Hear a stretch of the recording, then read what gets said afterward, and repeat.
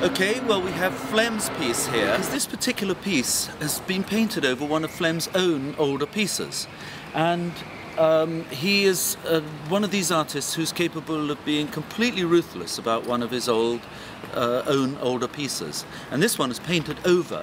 We can see that if you look at the piece just down here in the wall, you can actually see the places where he's painted over the older picture. And these images here are a sequence of frames showing a character unfolding his strange-looking device. So Phlegm is writing a book, and the book is being imaged on every single wall that he gets to do. Each piece that he does is a part of the book.